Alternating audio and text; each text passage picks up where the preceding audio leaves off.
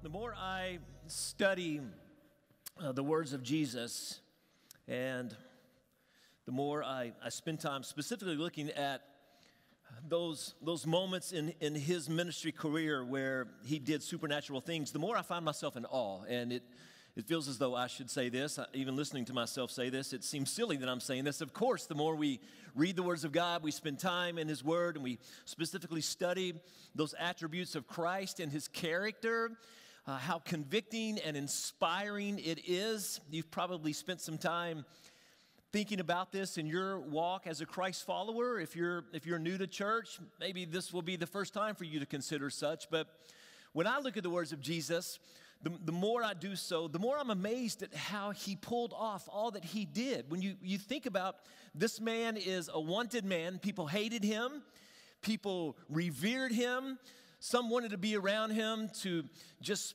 feel better, others wanted to find him, to murder him, and this mix of challenges that he faced, but he always stayed the course. And when you look at his words and the times when he was under fire, but yet he had that steady groove about him and the way he articulated his thoughts. I mean, even me saying this, it sounds silly of me because he's God. Of course he's going to get it right. But he's also fully human. We know this in these days that he spent time on planet Earth. And to read his words and to be challenged by these words, there's so much. And specifically today, we're in Matthew 25, if you have your Bible. We see that Jesus packed spiritual truths and lessons into short, relatable narratives that we know to be parables. And he often taught in these parables, and his way of explaining God's heart and God's attributes and instructions for godly living. This was the way that Jesus communicated. And there were times when he would give a sermon and he'd knock it out of the park. And then there were times when he would use these parables that really hold a special place in his ministry and in his teaching style. And we're going to read one of these parables today as we continue this series first. We're so glad you're with us today. Good morning. My name is Jeffrey. I'm one of the pastors here. For those joining us online, good morning. I hope you guys, in the midst of COVID, are still finding life to be fulfilling and exciting in this new year. Turn to someone next to you and say good morning. Welcome them. Nudge them a little if they're sleeping. I just get always excited. I mentioned it last week. Sunday's now my favorite day of the week. It's always been a special day for me, but to get to be here with you all, a part of the Donaldson family, it truly is a joy to open God's Word with you. I'm really excited about where we are going in Scripture today. 2 weeks ago, we launched this new series, and we talked about the word seek. Everybody say seek. And we talked about this word seek being this focus, this drive that we have to be on as we pursue what it means to place him first. Last week, we looked at the simos, that Lithuanian word for family. And I was really challenged. As Stephen mentioned earlier, he was really challenged this week from those words. I was challenged, and I continue to be challenged from last week's message. And if you haven't done so, just so you know, on the website at DonaldsonFirst.com, you can go and there's an archive of all of our messages. And so I often do that throughout the week and just go back, and I'm challenged. It's funny, I'm watching myself preach, but I'm challenged with the words of God. And today equally is going to be challenging for us. But I really am excited about this passage, Matthew 25, the parable of the bags of gold. Now, your translation may label this story or define the story as the parable of the talents. Nonetheless, however your Bible, your translation defines it, wow, it's going to be a good one. Turn to someone this morning and say, you better get ready. This is going to be big. Go ahead and tell them, you better get ready. God's word is going to hit us right between the eyes today. Let's jump right in. Verse 14, Jesus says again, and the again is that he's been teaching here parables. He's been challenging throughout this particular part of Scripture, and so he's got another one for us. And so he says again, it would be like a man going on a journey who called his servants. Everybody say servants. We're talking about serving today. I really want you to think about serving, not just in this place, in this moment, but just a life of service. He called his servants, and he entrusted, this is a very interesting statement. Look what it says. He entrusted his wealth to them. We're going to talk about that this morning. To one he gave 5 bags of gold, to another 2 bags, and to another 1 bag, each according to his ability. Then he went on his journey. The man who had received 5 bags of gold went at once and put his money to work, and he gained 5 bags more. So also the man with 2 bags of gold gained 2 more. But the man who had received 1 bag went off, dug a hole in the ground, and hid his master's money. Well, after a long time, it says in verse 19, the master of those servants returned and settled accounts with them. The man who had received 5 bags of gold brought the other 5. Master, he said, you entrusted me with 5 bags of gold. See, I have gained 5 more. His master replied, well done, good and faithful servant. There's that word again. You have been faithful with a few things.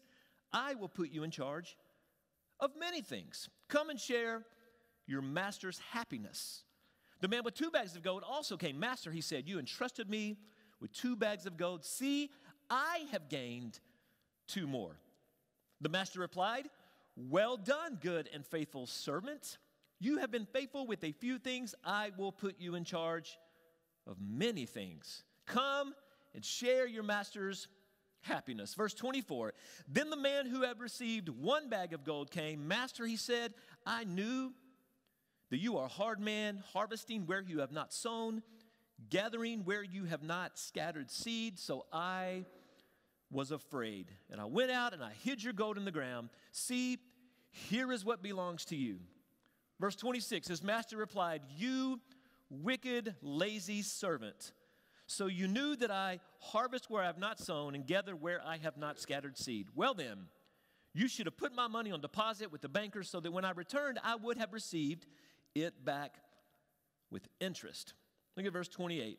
So take the bag of gold from him and give it to the one who has 10 bags. So whether your translation is mentioning bags of gold or a talent, the simple of the story is we see that this master has left town. He's called his servants together. And as we read there in verse 14, he's entrusted his wealth to them. He's gone for a long time. He comes back. 2 of these servants hit it out of the park. They made money on his money. They took that investment and they made it work for them. They blessed their master. The master is pleased and he gives them even more wealth. It's this one servant we see here, unfortunately, who was fearful, who was negligent, as we see. He called that moment back, or Jesus rather, calls this moment with this one who had done less than best, and he simply, did you see the label he placed upon him? He called him wicked. So he's called wicked by his master, a worthless servant. And so he doesn't just take that wealth from him. He takes it and he gives it to someone else. And as we'll read eventually there in verse 30, it says he actually throws him out of his presence, out into a place called darkness. Okay, guys, let's unpack this morning. Again, we're talking about what it means to be one who serves. I want you to go ahead and write that word down this morning. I want you to think about serving, what serving looks like for you, how you would define serving, and let's just, so we're all on the same page, understand what do the master, or I guess more fittingly, who do the master and the servants represent? Well, the master in the story represents who? Represents Jesus. You should write this down just so you're on the same page with Scripture. The master here is Jesus, and the servants, there's not 1, not 2, but there's 3 servants here. The servants are Christ followers, those proclaiming allegiance to Jesus Christ. The challenge we see here in this passage is really important for us as it relates to our series this month, is that seeking God first. Will you write this morning? Seeking God first requires me to serve well. There's no way around it. If I'm going to truly place him first in my life, then that's going to call me to a place of examining how I'm living my life, who I'm living my life for, and ultimately my place of service. So let me give you a couple of things to write. If you're a writer, you're probably going to write a lot today because I've got a lot I want to give you. The first is this. The first thing I see, it's in verse 14, and it really screamed to me this week as I spent time in this passage, that number 1, God entrusts his wealth to me. I see this clearly in this passage. God entrusts his wealth to me. That's what we see in verse 14. It says again, it will be like a man going on a journey. He calls his servants, and there it is, right in verse 14, entrusting his wealth to them. For every Christ follower in the room, this is a blessing. You should circle this. You may even want to underline this in your Bible this morning, because what a pleasure and a privilege it is to know that God, the God of all gods, the God, amen, the God who is alive and well and on his throne, invites us into his story by entrusting his wealth to us. This is fascinating to me, and God wants us clearly to know this as a Christ follower. I have been given God's wealth. Guys, I hope you take that home this week. I hope you celebrate this with your family. Now, what is God's wealth? Well, we could unpack that. We're really not going in that direction deeply today, but simply it could be a variety of things. We could define God's wealth in a variety of ways for each of us in the room. For some of you, it is financial blessing. For others, it's a talent, it's a gift, it's a privilege or a responsibility, a passion that God gives you. But as a Christ follower in the room, no one is exempt of this. No matter what you think of your life as you hold the mirror before yourself, no matter what you think others think of you, every one of you is a Christ follower in the room. Every one of you watching today online. I hope you smile when I say this. I can't see your faces, so I don't know if you're smiling. You've got that mask on there. It's the toughest part about me being here. I sure have not seen most of your faces. I can't wait to see most of your faces, but anyway, all of your faces, but I really hope you're smiling in this moment, because the God of all gods has given you his wealth. But with this wealth comes responsibility. That's so important, I think, that we pause and consider as well. He gives us wealth, gifts, talents, passions, financial blessings. But with this wealth comes responsibility, and there is no one in the room. Listen, there is no one. Everyone say no one. There is no one in this room, no Christ follower in this room exempt from this responsibility. He's given us wealth. It's a blessing, but equally there's a tremendous responsibility. As a servant, we all have a task, and so we've got a responsibility to live out this blessing that he's given us. Why? Well, the answer probably is quite lengthy, the why, but I want to give you one answer real quickly, and that is this. I am going to be responsible for how I manage the wealth God has given me. And one day, my master's going to return. And I'm going to answer the question, what did you do with the wealth I gave you? Every Christian in the room, an important moment for us as Christ followers. I know you know it, church, but I want to remind you of this, that one day he's going to return, and one day we're going to stand before him, and we're going to answer the question, what did I do with the wealth that was given to me? John 14:3, just listen to this, says, I will go and prepare a place for you. Jesus speaking here. I will come back and I will take you with me. Romans 14:12 says, so then each of us, listen to this, church, each of us, look on the screen, each of us will give an account of ourselves to God. Whew, that's a heavy statement. That's a heavy passage to read. Each of us, not just some of us, not just those who choose to accept this responsibility. No, every one of us, whether we accept the responsibility or not, God has entrusted his wealth to us, and we're going to answer the question, what are we going to do with that wealth? So here's a great question for you to write this morning, to consider. Maybe it's a family focus moment for you this week. Maybe it's just one you want to consider right now, but the question is this: what will my master, can we put this question on the screen? Look at this. What will my master conclude? What will Jesus have to say about how I answer the question right there? What have I done with the wealth entrusted to me? You ever thought about this? I mean, there's going to be a moment where we're going to stand before Jesus, the one who went to the cross and gave his life and shed his blood and conquered sin and death and rose from the grave. We're going to stand before him one day, and we're going to answer the question. Have you ever thought about what you hope Jesus will conclude in that moment when you answer this question with your life? Man, I sure want to answer that question well. God has entrusted his wealth to me. Secondly, my bag of gold, or my talent, however you want to define that, or however your Bible labels this, my bag of gold may be different from yours. May be similar to yours, but most likely it's different than yours. Listen to what Romans Romans chapter 12, you don't have to go there. It's a quick verse I want to read, but this is verse 6 of Romans chapter 12. It says, we have different gifts according to the grace given to each of us.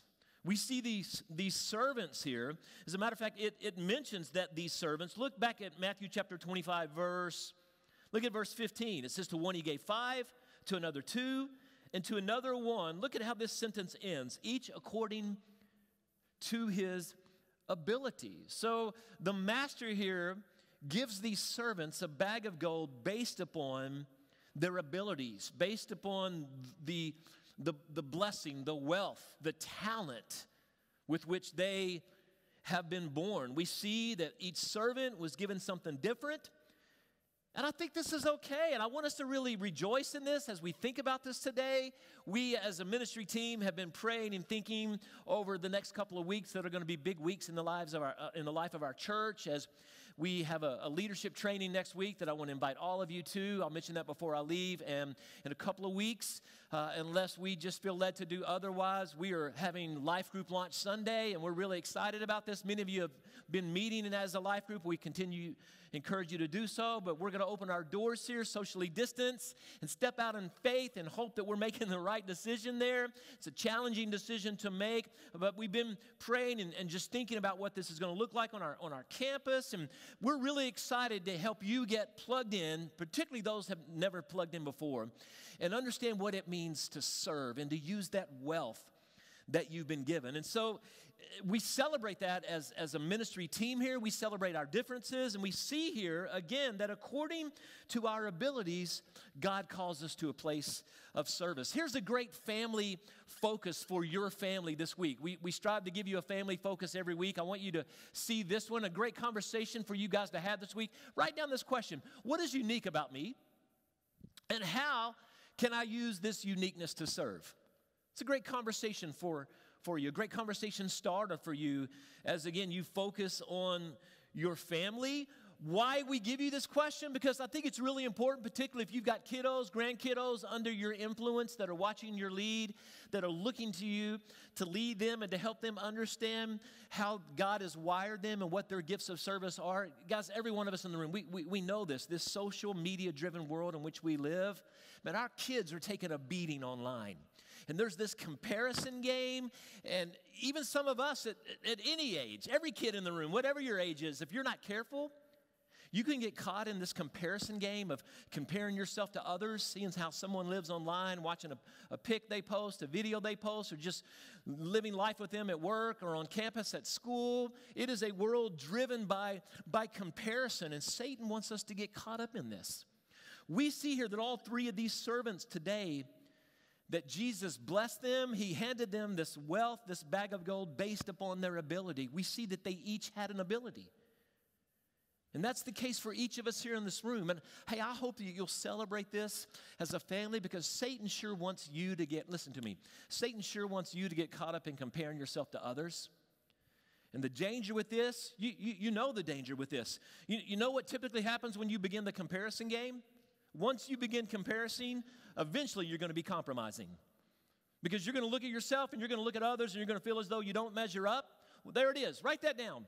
I didn't spell that word right. That's supposed to be not begging, but beginning. Once I begin comparing, I will eventually begin compromising. Not begging for comparing, but I will eventually begin compromising, because I will look at others, I will look at myself, I feel as though I don't measure up. The comparison game will begin, and more times than not, I will never win in this game. Church, we can't allow this to happen. We can't allow this to happen. We celebrate our differences. I tell you what I've loved about being here on campus and getting to know so many. There's still so many of you I know I'm yet to really get to meet and know, and I really haven't hugged any of you. I'm waiting for that moment. Other side of COVID, I'm a hugger. I hope it's coming soon. But whether you're watching online or here, every one of you, I've seen this about our church, that we all bring uniquenesses. Bill and Susie, I love their passion for the outdoors. They've helped here on campus in the past. If you've been to their house, house, you know, man, what a backyard they've got. If they hadn't invited you, I hope that didn't hurt your feelings. I hope they will invite you at some point. Maybe they'll do a church-wide thing at some point, and we'll just hang out in their backyard. I love the Tolberts and walking around and seeing their passion. Molly and Mr. Charles, they've done an amazing job with those grandkids, and you know this, and I'm getting to know them, and Rick and Miss Kay have done the same. And I tell you, Clyde Hicks, I mentioned him last week, but he loves serving, and he's doing a great job with our deacons, and he tells me some really corny jokes. I got a long list of people here. Troy and Julie, and I'm sorry if I didn't write everybody's name down. We don't have time for everyone. Troy has just killed it here on campus for years. Miss Julie's helping with our Let's Chat ministry that I'm going to tell you more about that next week. Miss Waller does a remarkable job with her Joy class. I know so because her class tells me when I talk with them on the phone. And Marcia Smith and Ricky Smallwood and Miss Moss and Miss Martha and all they're doing in serving with benevolence and food pantry and room in the inn. We all have different gifts and talents and wealth that the Lord has given us as a ministry team. Guys, listen, it is our passion to help you excel well with the wealth God has given you. And we see here in Scripture that we've all been given wealth, and it might be different, and it's all good, and we want to celebrate that. Let me give you another one. Number 3, I am expected to multiply the wealth. This is important. I am expected to multiply the wealth that I am given. Look at verse 18, back in Matthew chapter 25. I am expected to multiply the wealth I am given. The third servant here says, but the man who had received 1 bag went off, dug a hole in the ground, and he hid his master's money. Aaron on the side of playing it safe more times than not. Aaron on the side of playing it safe more times than not gives you little to no chance to multiply your wealth. I don't see anywhere in Scripture where God calls us to play it safe. I don't see that from Scripture. What I see here is that Jesus, we could go to many a passage in Scripture, but Jesus didn't play it safe. He came to a planet knowing that he would die on that planet because he didn't play it safe. We see that he blesses these 2 servants because they didn't play it safe. No, man, they had the ball and they hit it, and home run after home run happened. And I see that God, listen, church, God expects results from me as a Christ follower. He doesn't expect me to sit on the sidelines. He doesn't expect that I hit cruise. This is very convicting to me. It may be just go over your head today. Maybe this is not your moment, but if so, maybe you'll grab it and pull it back and maybe let it hit you here one more time. Super convicting to me that God expects me to do much with what he has given to me. I guess you could say, you may want to write this down, that serving really is about multiplication. It's really about multiplication. If you look at serving from the viewpoint of Scripture, we see that there's no pass that we get as Christians on this, that we have been called not to come and sit and get comfortable. Instead, in many ways, and we've been called to get out there, even if it's very uncomfortable, and even if it requires a reputation challenge or a financial challenge or you fill in the blank. I see in Scripture, specifically in this passage, that there is an expectation up on us to produce results in how we live. 2 servants did, but 1 servant hid. And we see how the master responds. 2 servants did, but 1 servant hid. The first 2 servants, 100% return on that with which they were entrusted. And guys, I tell you, this is convicting to me because now the privilege of being pastor on this campus, I tell you, I don't know what you think about this, but I think we attend the most prettiest church in Nashville, and we might run a strong challenge with just about any church on the planet. Amen? I love the beauty, the rich tradition of this place. I took Bailey to Belmont last night. She came home. We had a little birthday celebration for me, even though it was earlier in the week, but Bailey hadn't had a chance to come home. Grilled some steaks, had a good old time, sat in the basement, built a fire. I got a few gifts. I'm really excited about those gifts, but my favorite part of the day was that just we were all together as a family. And I drove her back to Belmont last night. And I got off at Briley, and you guys know we just live right over here. And I'm driving down Lebanon Road, and as quickly as you get off of Briley and you get on Lebanon Road, you see what? Man, you see that steeple. We got to get those lights fixed up there because I want that baby shining, because when I first got here, the lights were on and now they're off, and another story. But I love, man, you pull on Lebanon Road, and Stephen mentioned it this morning, coming from Hermitage, when you start heading this way, the steeple. I love this place. I love how beautiful this campus is. And I believe, in part, as one of the pastors here, that God has given me a responsibility to lead well and to serve well and to specifically be about pushing us forward rather than leaving us in cruise as it relates to this blessing of wealth that we've been given. You know, it's been said before that I'm kind of moving a little fast as a new pastor here. I'm challenged with that statement because I think we can't move fast enough. Because I know very soon, as Scripture tells us, our master is returning.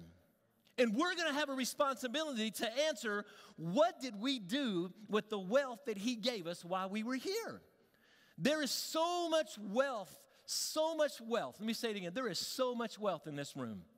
And I'm not even talking financially. I don't know your financial position, but I know your position as a Christ follower based upon Scripture, that you have been given much.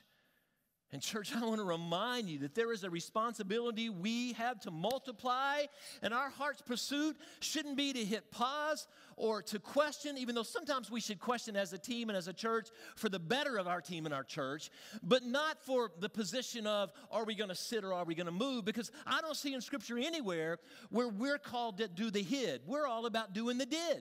That should be a country song. We shouldn't be hiding. We should be multiplying. Our pursuit, our passion should be, let's go. Everybody say, let's go.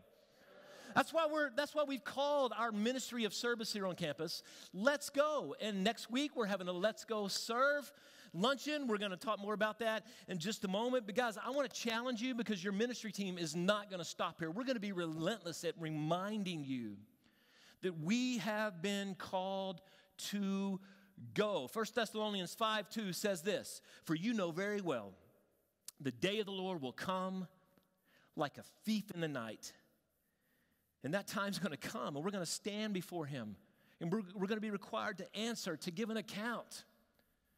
Did or did I hid that the Lord entrusted to me, the wealth that he has given me?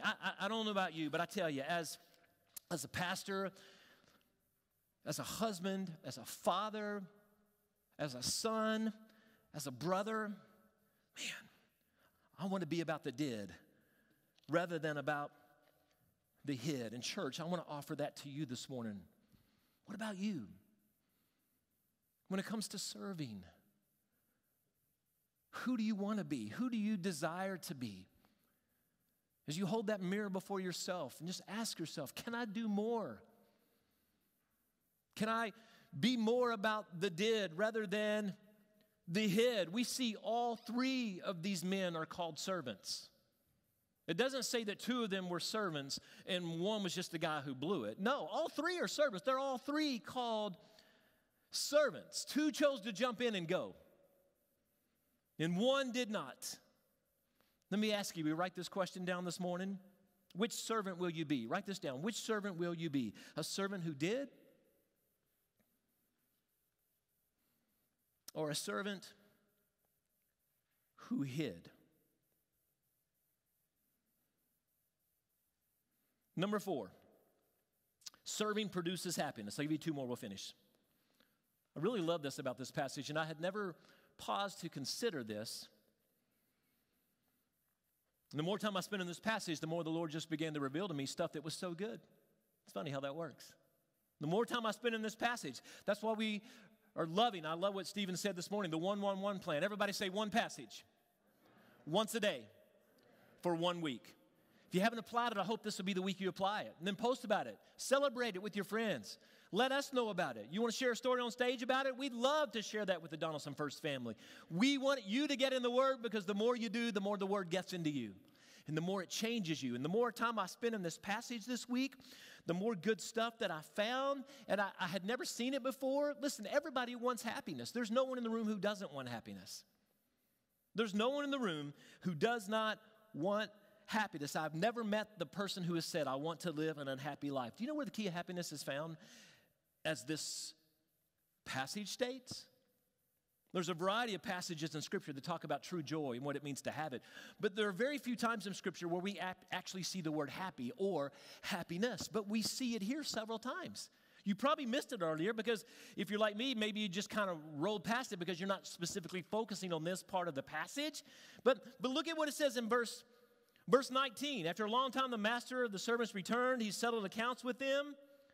The man who had received 5 bags of gold brought the other 5. Master, you've entrusted me with 5 bags of gold. See, I've gained 5 more. Look at verse 21. His master, Jesus, replies, well done, good and faithful servant. You've been faithful with a few things. I will put you in charge of many. Here it is. Come and share your master's happiness. The man, look at verse 22, with 2 bags of gold. Master, you've entrusted me with 2. I've gained 2 more. Verse 23. His master replied, well done, good and faithful servant. You've been faithful with a few things. I'll put you in charge of many things. Here it comes again. Come and share your master's happiness. Did you know that was there? We are seeing, guys, that there is this connection between serving well and finding happiness. This just jazzes me this morning because I know I want happiness in my life. I know you want happiness in your life, and we see here that God does too. God wants us to be happy. We see it right there. Serving well brings about happiness in our lives. As you serve well and you multiply, look at the reward. Look at verse 29. For whoever has will be given more. And he will sit. For whoever has will be given more, and they will have an abundance. Look at what it says. Whoever does not have, even what they have will be taken away from them. And then look at verse 30. Whew. Throw that worthless servant outside into the darkness where there will be weeping and there will be gnashing of teeth. Guys, do you see the connection here? We serve well and it produces happiness in our lives.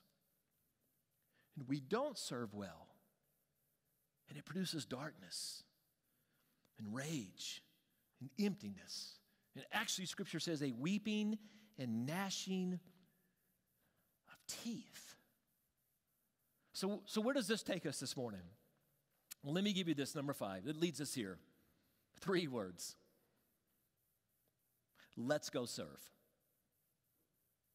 Let's go serve. When I think about serving, I'll tell you guys, I've been guilty in the past of thinking mostly about serving as it relates to a position at church and volunteering and loving those well in our congregation and all these service opportunities that we have here on campus. And there are many, and we're going to continue to share those with you. And we get on the other side of COVID, and we just know we're going to be the better church for it.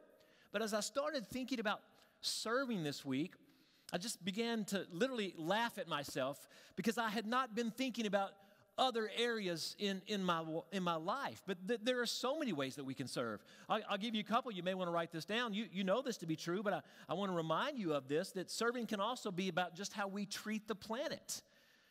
That there are many opportunities to just serve this planet well. I mean, we could go through the list of recycling and not littering. I tell you, Kara, who has just been such a blessing to us here on our team, she reminds me all the time to turn the lights off and to don't print unless I actually need to print, and let's go digital, and we're working on that. But we could have a whole conversation about that, about just serving the planet well. Also, I can serve my home well and serve in my home well. We talked about family a little bit last week. 52% of marriages we now know end in divorce. What a staggering stat. 52% of marriages. And for the first time in America, fewer than half U.S. kids in America live in a home where there are 2 married heterosexual parents who were still in their first marriage. Isn't that staggering? Half, actually less than half, of kids living at home in America right now live at home where mom and dad, heterosexual parents, are still in their first marriage. Now, we talked a lot about family last week, so we're not going to walk down that road today, even though I'm really excited about a series that's coming this spring called Family Strong, and I'm super, super, super excited about this. But when I think about statistics such as these that just show the separation of families and the battle that moms and dads are facing, I mean, can I dare say this, that possibly marriages fall apart and husbands and wives turn and embrace something other than what the Lord would have them to, in part because of this? Write down this sentence if you're writing. This has to be one of the keys. One of the keys to a successful marriage, I believe, begins with realizing I love well when I serve well. That I love my spouse well when I serve my spouse well.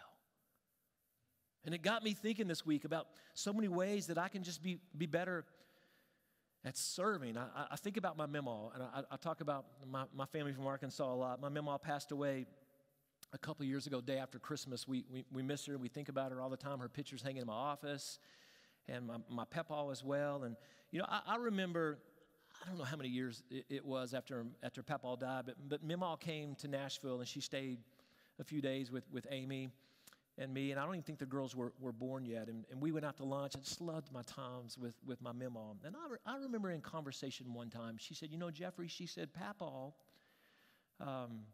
wasn't the easiest of men to live with. And I didn't really ask her a lot about that, and she didn't share a whole lot more, but I've thought often about that, and I've thought, you know, when he was living, I sure never saw that from her.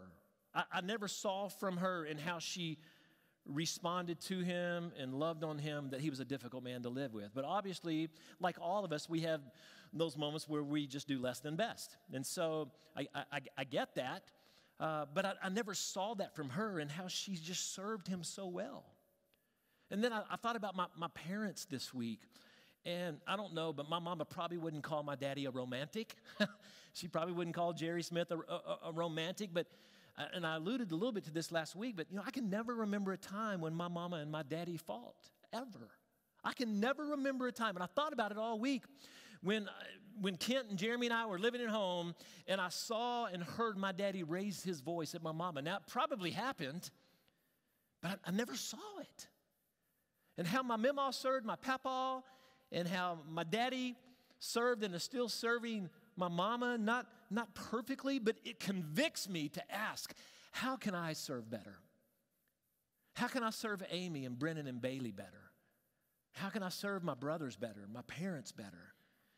Man, there's places that we could park here, but I want to remind you that service in many ways can happen in the home, and we just must strive to keep getting better at that. Let me give you another one, serving at work. This summer, we're going to do a series on just the workplace, and I just wanted to mention it this morning. But I get this. I know it's tricky. Working with others we don't like, and even working with people we do like can be challenging. Amen? I mean, work is just challenging, and emotions get involved, and disagreements happen, and we all know, particularly here in the American culture, that work is about getting to where you want to get and who you want to be, and it often begins in elementary school, and we're programming in our kiddos to make the grade and land the degree and get the job and make the bank and drive the right car, live on the right side of town, and there's a good conversation we can have in that. Not that it's wrong, but if it's driving us and it's not in a place of priority, it can get messy. But what if, guys, think about this, what if our pursuit as workers were less about worldly acclaim and less about getting to the next raise and the next position, and it truly were more about a pursuit of loving others that we work with? And just as we strategically think about how to make a project succeed or how to land that next promotion, that we equally are thinking, man, how can I love on that person I just don't like at work? And imagine how we as Christ followers, using the wealth we've been given, in an environment sometimes that could be fragile, our work environments, if we said, I want to work well, I would have you write this question down this morning. How can I better serve those I work with? And then let me give you this last one. When we're talking about let's go, let's serve, obviously there are so many opportunities here at Donaldson First. How can we serve well at Donaldson First? Well, I've mentioned it already twice this week.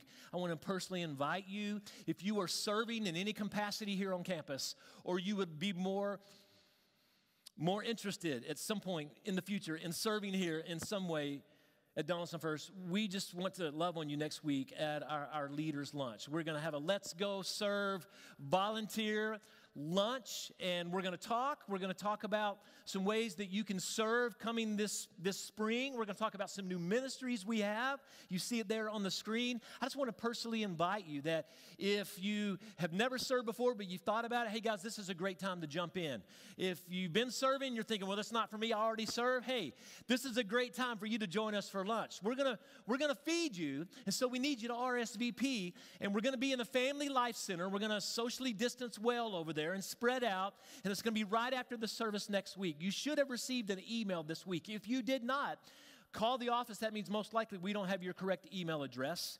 Or you can just call and reserve, or you can go to donaldsonfirst.com, and under the Connect tab, you can see a tab to hit that lets you, right under Connect, there it is, 3 down. You see Connect homepage, I'm new. There's the question, want to serve? Let's Go Ministry. Hit that tab, and you can fill out a form, and you can register you and your family. We want to serve well on this campus. And so whether you've been serving or you're thinking about serving, hey, come and join us. We're going to end in a time of prayer because we know there's a responsibility we all have to serve well.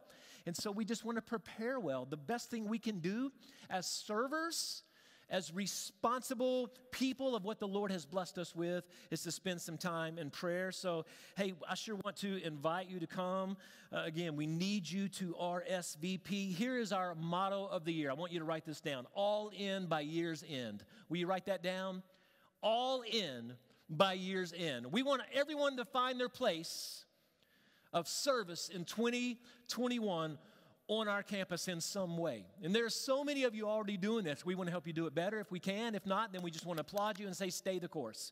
But those who have yet found that place, all in by year's end, we want to continue pushing you this year because we see that no one gets a pass on this. Did you see verse 30? Look at this and we're going to pray. Did you see verse 30? It says, and throw that worthless servant outside into the darkness, where there will be weeping and there will be gnashing of teeth. Do you see what the real focus of this passage is? It's a focus on eternity. That's what Jesus is alluding to here. That there's going to be a moment when those who chose not to surrender life to him while walking planet Earth will be separated for an eternity from him in a place the Bible labels as, listen again, darkness, outside. That doesn't just mean the opposite of inside. No, it's a Greek word that means separated from eternity with Christ. That there's this place, the Bible calls it hell. So Jesus' real focus here is that his desire, first and foremost, is that we find our place eternally with him.